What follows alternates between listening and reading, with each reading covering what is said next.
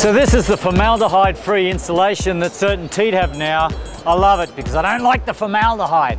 But what's great about insulation, I think a message we have to get across is you can spend a ton of money on windows and doors, but guess what? If you don't put anything decent in the walls, you're wasting your money. So, you know, this here is, if you've got a 2x4 wall, which is 3.5, you can get up to R15, which is quite impressive because generally it's about R13. R equals resistance. And you know, you can get even a better resistance if you've got a 2x6, which is 5.5-inch wall. So here it is, the new product by Certainty.